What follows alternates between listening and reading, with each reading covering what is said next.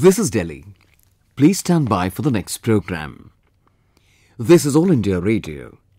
We now present a special feature, resurrecting the events of the Constituent Assembly session held on the intervening night of 14th and 15th of August 1947. The feature is titled, The Night That Was.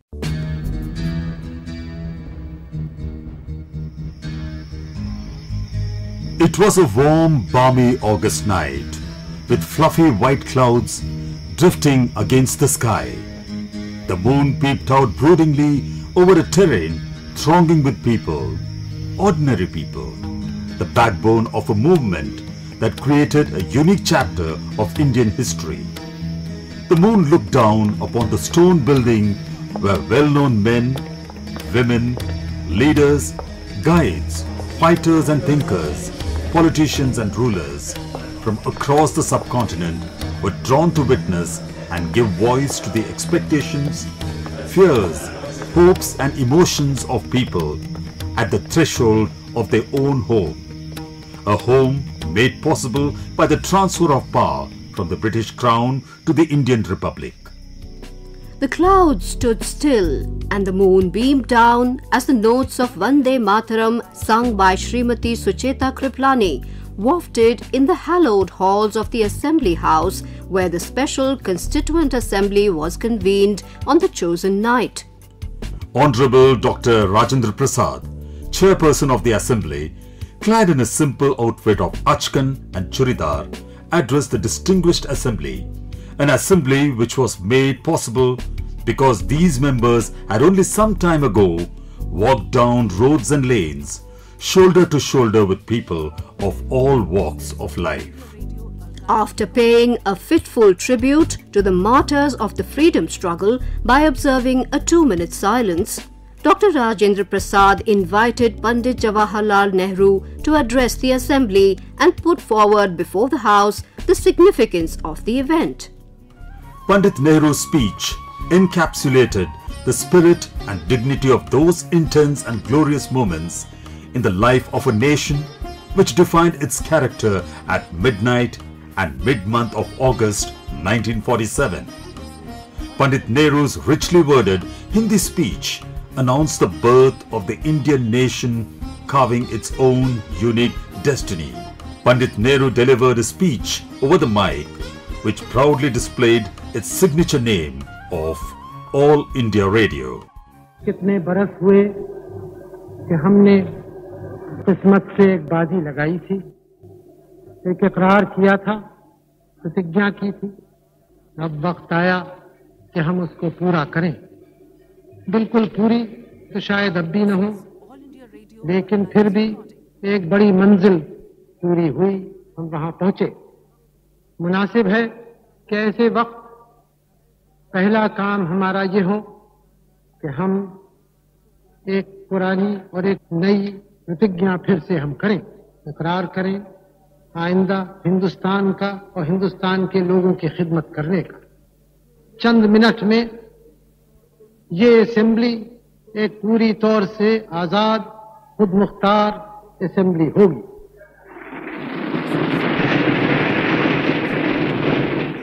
The clouds gathered low and the moon looked down as representatives of the British Empire heard the empowering words.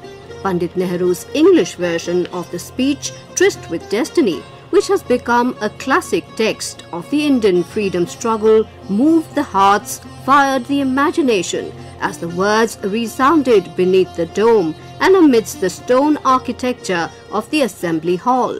Long years ago, we made a tryst with destiny, and now the time comes when we shall redeem our pledge, not wholly or in full measure, but very substantially. At the stroke of the midnight hour, when the world sleeps, India will awake to life and freedom.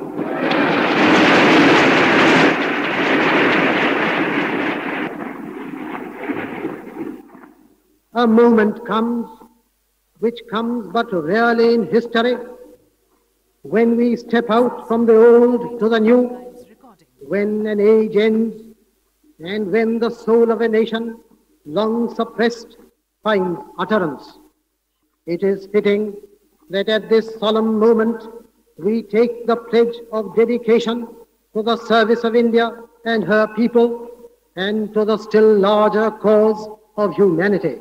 We end today a period of ill fortune, and India discovers herself again.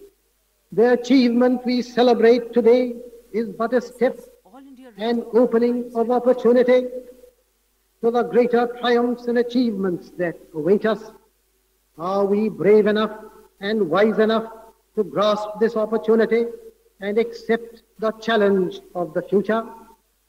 The ambition of the greatest man of our generation has been to wipe every tear from every eye. That may be beyond us, but so long as there are tears and suffering, so long our work will not be over. The extraordinary Constituent Assembly had been set into motion as Chaudhry Khalik-uz-Zama of United Province supported the motion put forward by Pandit Jawaharlal Nehru. Amidst rows of benches sat the stalwarts of freedom struggle, Sardar Vallabhbhai Patel, Jagjeevan Ram, Maulana Abul Kalam Azad, Sucheta Kriplani, Dr. Hansa Mehta, among others who had taken their seats. The floor was then taken over by Honorable Dr. Sarvepalli Radhakrishnan, a humanist and an educationist. Attired distinctly in his typical white-peaked head cover, achkan and chudidar, Dr. Radhakrishnan, to whom the country owes many a debt, walked thoughtfully to the podium to address the gathering. He read out his speech in the tone of a habitual thinker, drawing attention to the achievements and the task ahead. Mr. President, sir, it is not necessary for me to speak at any great length on this resolution, so impressively moved by Pandit Jawaharlal Nehru and seconded by the leader, Mr. Khalik-uz-Zama. History and legend will go around this day. It marks a milestone in our democracy's march. A significant date it is in the drama of the Indian people who are trying to rebuild and transform themselves. After a long night of ages, a night full of faithful portents and silent prayers for the dawn of freedom, full of haunting specters of hunger and death, our sentinels kept watch. The lights were burning bright, till at last the dawn is breaking and we greet it with the utmost enthusiasm. This was followed by the speech of Dr. Rajendra Prasad when the amendment proposed by Shri H.V. Kamath was revoked by him. I will put the resolution now to the vote of the members. I will read it out first in English, and I'll read out the pledge part of it in our own language, and I'll ask the members then to vote for it. Resolve that after the last stroke of midnight, all members of the Constituent Assembly present on the occasion do take the following pledge. At this solemn moment, when the people of India, through suffering and sacrifice, have secured freedom, I, a member of the Constituent Assembly of India, do dedicate myself in all humility to the service of India and her people. Hindi version of the pledge is this. इस शुभ साहित्य में जब हिंद वासियों ने त्याग और तप से स्वतंत्रता हासिल कर ली है, मैं जो इस विधान परिषद का एक सदस्य हूँ, अपने को बड़ी नम्रता के साथ हिंद और हिंदवासियों की सेवा के लिए अर्पण करता हूँ, ताकि ये प्राचीन देश संसार में अपना उचित और गौरवपूर्ण जगह पा लेवे और संसार में शांति स्थापन करने और मानव जाति के कल्याण में अपनी पूरी शक्ति लगाकर खुशी-खुशी से हाथ बटा सके.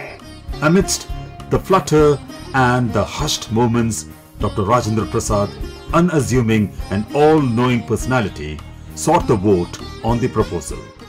The members will please express their assent by saying aye. Aye.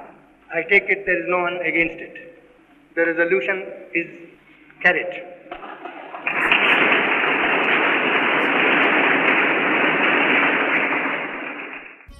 The challenges ahead could only be met with the meaningful oaths to be taken on the proposal moved by Dr. Rajendra Prasad. In his typical somber manner, Dr. Rajendra Prasad reiterated the need to hasten the process of oath-taking to time it with the midnight hour. Just as the clock strikes 12, we shall have to take the pledge.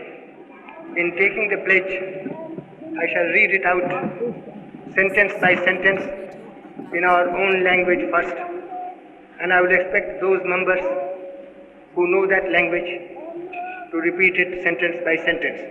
Then I will read it out also sentence by sentence in English, and I shall expect the members to repeat this pledge sentence by sentence. The members will please stand when the pledge is taken, but other visitors will remain seated.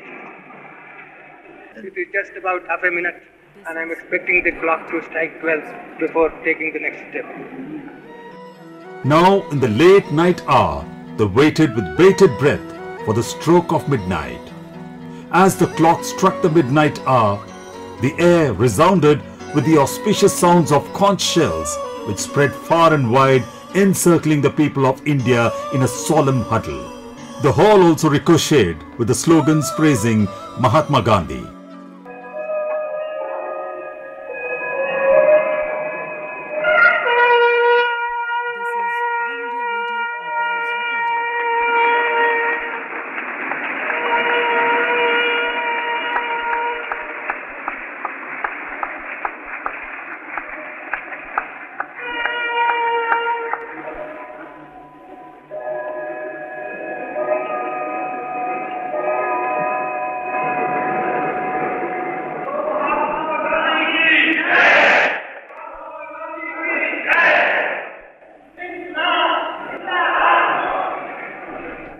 Even though it was the middle of the night, yet it seemed even the babes in their mothers' arms tossed restlessly to greet the new world that awaited them outside the assembly hall. A nation was born that night within the solemn columns that surrounded the assembly hall. The oath of dedicated service was administered and taken in an atmosphere rife with expectations and challenges. Turn by turn, the names that shaped the history of India gathered to mark the momentous hour. जब हिंदवासियों ने त्याग और तप से स्वतंत्रता हासिल कर ली है, मैं जो इस विधान परिषद का एक सदस्य हूँ, अपने को बड़ी नम्रता से हिंद और हिंदवासियों की सेवा के लिए अर्पण करता हूँ। As the Thursday night was giving way to another day, the proceedings of the House were moving towards their charted course. The proposal to break the news of the birth of a new nation and the nomination of Lord Mountbatten to be governor was moved by Dr. Rajendra Prasad. History was made. I propose that it should be intimated to the Viceroy that the Constituent Assembly of India has assumed power for the governance of India.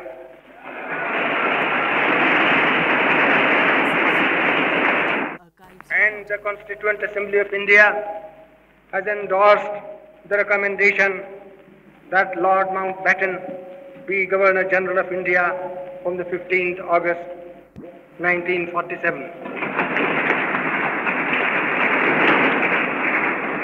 And that this message be conveyed forthwith to Lord by the President and Pandit Jawaharlal Nehru. However, could this story be complete without the voice and presence of the women of India? Her story was a term aptly coined to recognize the continuous contribution and support of women as and when it was thought fit to fight, protest, sit on dharna, go on fast, picket, and nurse the injured.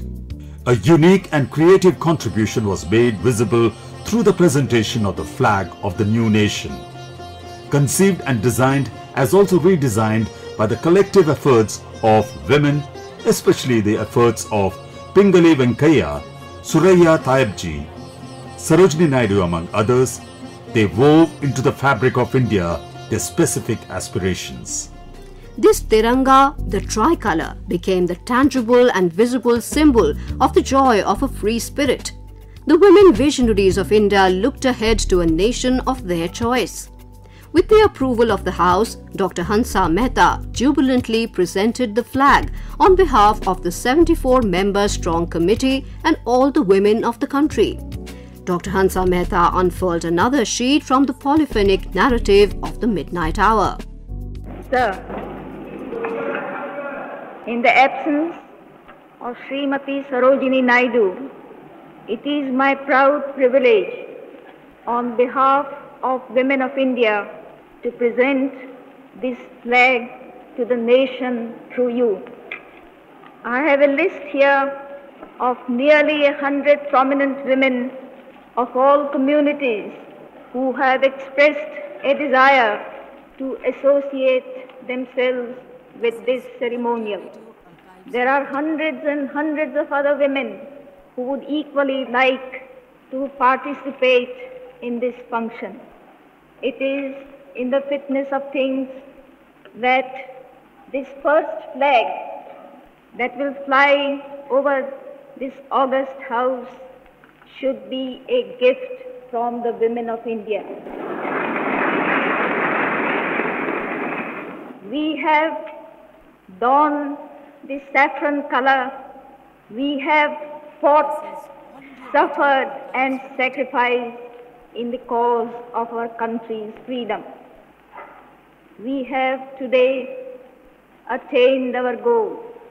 In presenting this symbol of our freedom, we once more offer our services to the nation.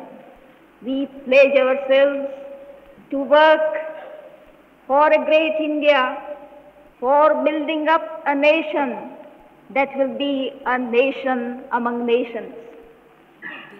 We pledge ourselves for working for a greater cause to maintain the freedom that we have achieved.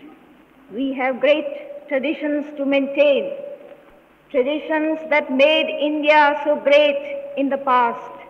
It is the duty of every man and woman to preserve these traditions so that India may hold her spiritual supremacy over the world.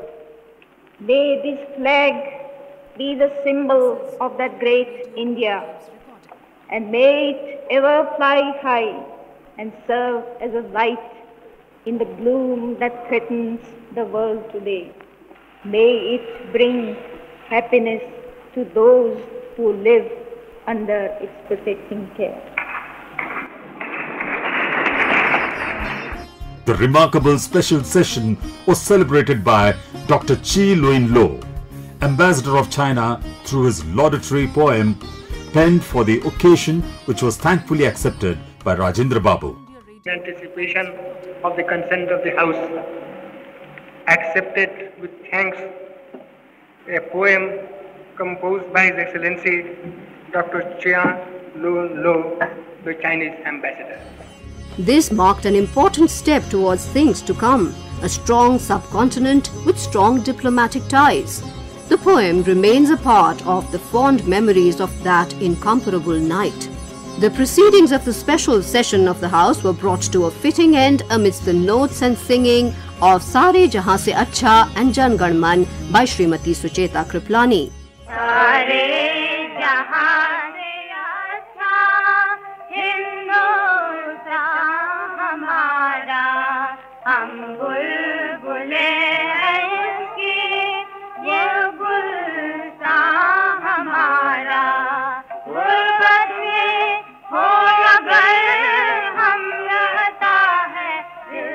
वतन में, समझो वही हमें भी दिल हो जहां हमारा, सारे जहां से अच्छा हिंदुस्तान हमारा। जन गण मन अधिनायक जय हे भारत भाग्य विधाता, पंजाब सिंधु गुजरात मराठा द्राविड़ उत्कल बंग, विंध्य हिमाचल जमुना गंगा उछल जलधि तरंग, सब शुभ नामे जागे, सब शुभ आशीष मागे, गाहे तब जय गाथा। जन गण मंगल दायक जय हे भारत भाग्य विधाता, जय हे जय हे जय हे जय जय जय जय हे। The House was adjourned to be assembled later at 10 a.m. The House will now stand adjourned for a few hours till 10 o'clock. This has become an emotional recognition of the special niche that the largest democracy of the world had created for itself. The fluffy clouds sent down a drizzle as the moon dimmed itself before the resplendent dawn of a new era in the subcontinent. The long-awaited night merged into the historic dawn of what seemed a gilded Thursday, full of wonder and delight. All India Radio opened its morning session with Vande Mataram sung by Pandit Omkar Nath Thakur before the signature tune, a tradition that made its beginning on the dawn that was 15th August 1947. Vande Mataram.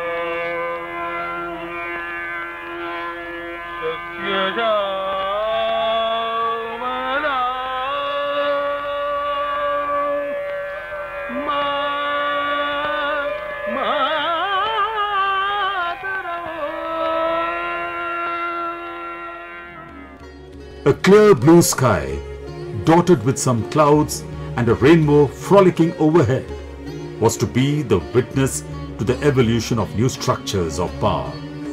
The Raisina Hill road leading to Parliament House was filled with the expectant people of India, their hearts full of hope and their eyes on the leaders. May they be blessed and have the courage to take to its fullest end the final destiny of the newly created nation.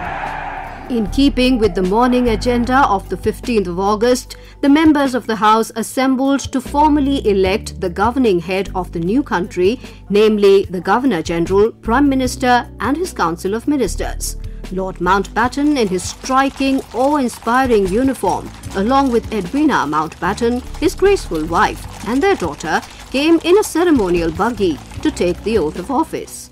I, Louis Francis Albert Victor Nicholas, Viscount Mountbatten of Burma, do swear that I will and truly serve His Majesty, King George VI, his heirs and successors, in the office of Governor-General of India. Assuming the power of a nascent nation, Pandit Jawaharlal Nehru took the oath of the Prime Minister of India along with 15 ministers. I, Jawaharlal Nehru, do solemnly affirm I, Jawaharlal Nehru, do solemnly affirm that in the office of Minister that in the office of Minister I will bear true faith and allegiance I will bear true faith and allegiance to the Constitution of India to the Constitution of India as by law established, as by law established, and that I will do right to all manner of people and that I will do right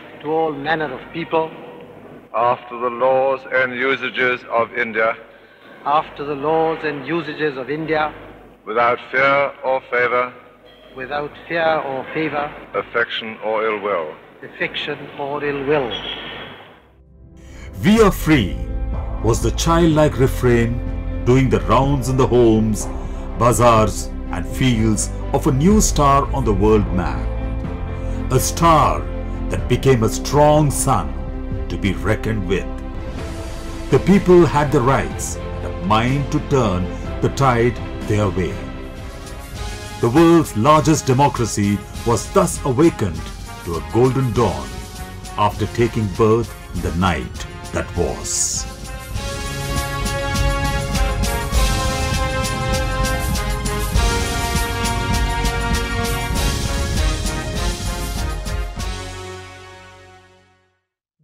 The Night That Was, narrated by D. Andrew and Valsa Williams.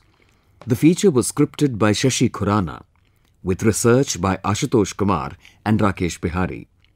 Music was composed by Jitendra Singh and Dr. Santosh Nahar.